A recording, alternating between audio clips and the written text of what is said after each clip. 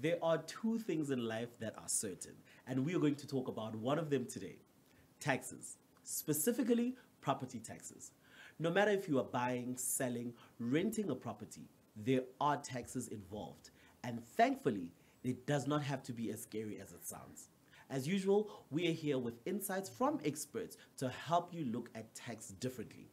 This is the Private Property Podcast. I'm Tumi. Let's get started.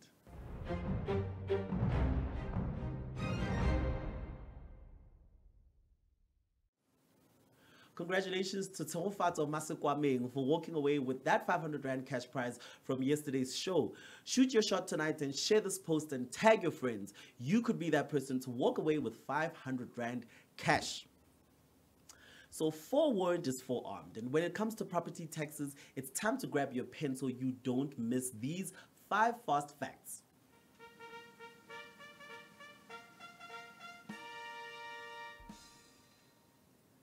Number 1, before you purchase a property, be honest with yourself with your financial situation. Don't buy a home without taking the necessary property taxes into account. You will probably exceed your budget, and this will result in serious financial implications that could lead to debt. It's always better to be safe than sorry.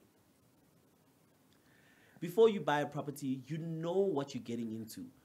What is property tax and what's its purpose? If you can't answer this question, you might not be as ready as you think you are to buy a home. Ask the people who know about them, or even better, keep watching the Private Property Podcast. Number 3, property tax revenue is pretty stable. It is far more stable than income taxes, which can change depending on your employment level or spending habits. Property tends to hold its value over time compared to other parts of the economy, making property taxes predictable to calculate. Number 4, get an estimated amount of taxes you will have to pay before purchasing a property. Contact a local tax assessor to determine how much tax you'll be required to pay. It's good to have an idea of the figure of taxes you're about to pay before you buy so you can start preparing your budget. And number 5, remember, it depends on the type of property you are buying, selling, or renting. The taxes differ with each case. Make sure you have an accurate figure from an assessor before you land yourself in hot water. Whether you're a first-time buyer or an experienced property investor, we hope that these facts have helped you to gain a better understanding of property tax. So our guest tonight is the founder of Bruno Simao Attorneys. He's an admitted attorney and the director and head of legal at INTERGEN. He brings a wealth of knowledge and experience with all facts that his firm areas of practice. His expertise lie in commercial, tax, and property law, as well as litigation. Ladies and gentlemen, please help me welcome, with a rousing round of applause there at home, Bruno Simao. Thanks so much, Tumi. Thank you so much for joining us. No, thank you for having me here. Our second guest is a chartered accountant and a tax and wealth preservation practitioner. His current role as an executive and head of tax at INTERGEN involves advising property investors, high net worth families, and corporates on property portfolio restructuring and tax planning. Ladies and gentlemen, let's welcome Shillyboy Mothiba. Shillyboy, thank you so much for joining us, and it's really, really a pleasure to have both of you here tonight. Good evening. Thank you so much, Jimmy, for having me, and I'm happy. And good evening to the viewers. Let's jump straight into the conversation. I've got 2 armed men here, one who is a lawyer and one who is an accountant, to tackle property tax. So let's talk about the fundamentals. I'll start with you, Bruno. What are the fundamentals of property tax, and when do they apply and when do they not apply? Sure. So property tax is quite a broad term. So we need to look at the different scenarios where property taxes could apply.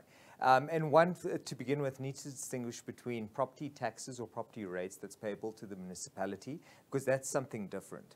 and then the property taxes that we typically look at when buying, selling, and leasing properties. So things, for example, like transfer duties when you buy a property is a consideration that you as a purchaser need to have in mind when buying. Sometimes VAT might be applicable. So just in the sale process, there might be a situation where you need to pay transfer duty or you might need to pay VAT. Then after the fact, one does need to consider when selling a property the implications of capital gains tax. Because if you sell your property at a higher amount than what you bought it for, there might be a capital gains, which might lead to capital gains tax being levied. And obviously, in a situation where the property is being sold from a deceased estate, and that's typically when a person passes away and the property needs to be sold to somebody else or passed on to heirs, there's also certain implications where you're looking at estate duty. And that's not specifically a property tax, but it's a tax on the value of your estate within which your property falls under. So just in the sale sphere, those are a couple of the different tax types that one might need to consider. Sure, thank you so much for that. Shillyboy, I'll ask you to come in here as an accountant. Let's talk a bit about what types of tax does one have to pay during a property sale? Yes, as Bruno alluded earlier, when it comes to property sale, you potentially depends on how you held that particular property. If, for instance, you held that property in a long term, you're more likely going to be looking at paying things like capital gain tax. And for that matter, if you were held that property and you were in what we call trading, you are going to be liable for ordinary revenue taxes. So that is typically what we call normal tax applicable. So the type of people that you find that are subject to such type of tax are typically what we call developers, because they're in the business of trading. But then if you are in the business of having multi-lets and you hold those multi-lets with intention for long term, then when you dispose such properties, you are going to be subject to capital gain tax. Sure, and you're speaking a little bit to those who are buying, right, property sales, and I know a lot of our viewers are also leasing. So someone is asking themselves, do the same apply when we're talking property leasing? So when it comes to leasing, we firstly need to understand what type of property are you leasing. Let's speak maybe in terms of residential. So if you are leasing a residential property, meaning that you've got tenants with that. So a residential property is exempt from what you call taxable surplus for that matter. So which means that you're not going to be charging things like VAT, right? Would you agree with me on the revenue side? But however, the one that you will be subjected to is what we call normal tax on what you would have made, what we call taxable income, having taken into account what you generated as a rental incomes and minus all those other deductible expenses. Then the net balance, if it's positive and it's like taxable income, then you'll be subjected to what we call a normal tax. Thank you so much for that. So enlightening, because that is where a lot of South Africans find themselves leasing and renting out where they are currently living. Bruno, let's bring it back here and say, what are the kind of hacks that one can do in order to optimize their tax efficiency? So I think planning is crucial, and I mean this was one of the key tips that you spoke about.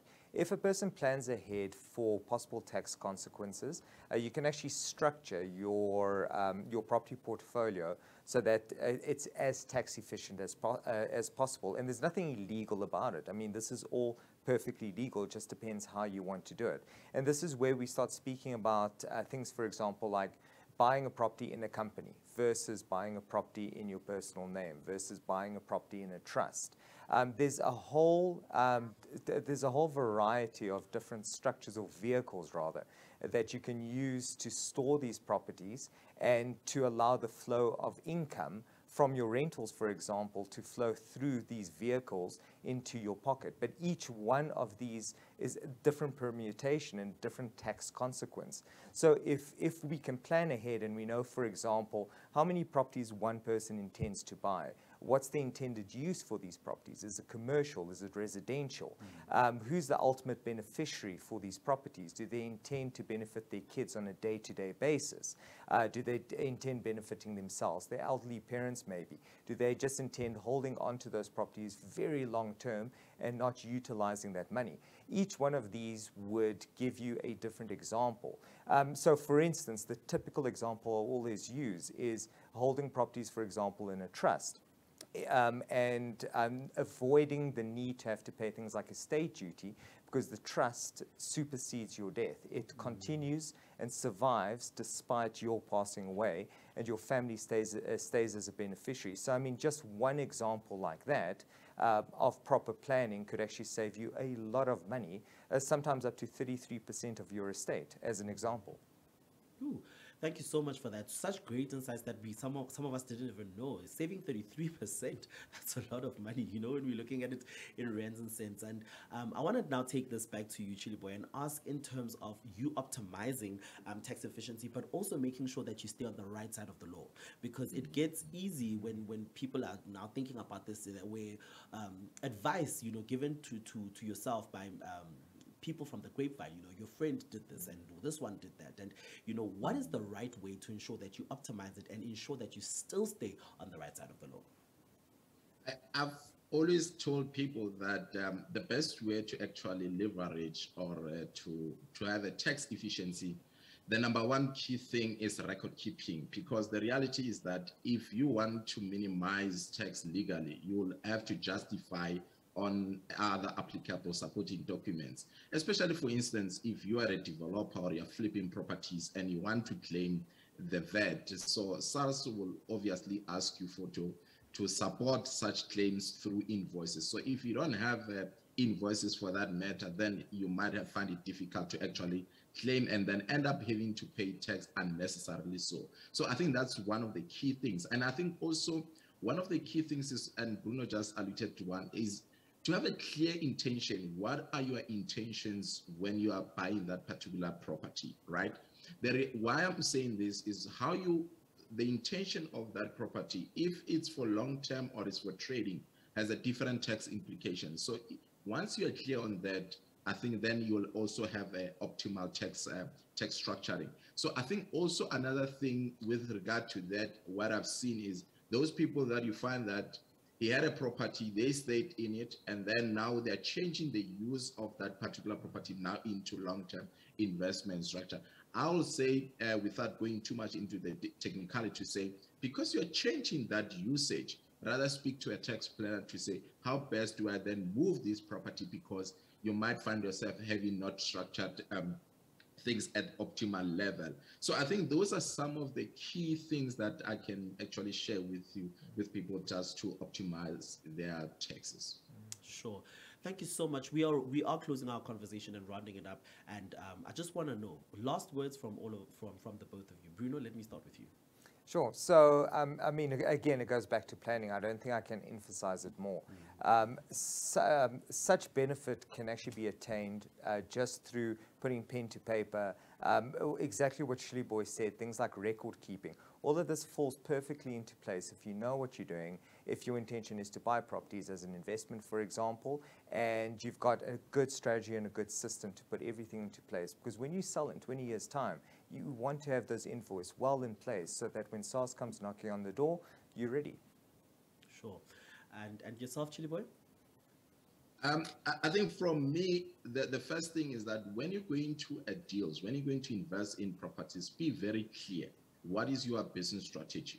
Number two, because then that influences also the intention and the objective of that particular property transaction, because then you'll know whether you're putting that property in a trust, as Bruno earlier said, or in a company, or for that matter, you might invest in a personal name. So once you've got a clear objective on also how you're going to utilize the generated revenue, whether it's for reinvestment or is it for distributions to live off it, to support your salaries, as many say that they need a multiple streams of income to survive these difficult economic conditions. So you need to actually be more clear so that then once you clarified your position, then you need to speak to the tax planners to say, okay, here are my clarification. Here's where I'm going with my property journey. How would I then optimally structure my investment structure? And then once you've got that, and then you've got this tax planner that can assist you on going to say this such investment structure, I think you'll be on the ball. No, thank you so much, gentlemen, and it was really a pleasure talking property tax with you. Thank you so much for taking our time and giving us these insights. You know, it's always great to have experts around the table to talk really important stuff about property. Thank you so much for joining us, and have a great night. Thank you so much, Tumi, for having us. Thanks for having us. Cheers. Thank you so much to you for staying till the end of our episode tonight. And it is time for me, as usual, to announce the winner of that 500 Rand cash prize for the person who mostly interacted with us. And the winner for tonight is going to come up when the drum roll comes in. Ladies and gentlemen, let's put our hands together for Happiness Maluleka, who is the winner for tonight's 500 Rand. Thank you so much for interacting with us and sharing tonight's post with everybody you think needs to hear this conversation. Join us tomorrow again for another Inside Packed episode. And also, don't forget to like, share, and subscribe to all our social media platforms. Thank you for joining us on the Private Property Podcast. My name is Tumi. Have a good one.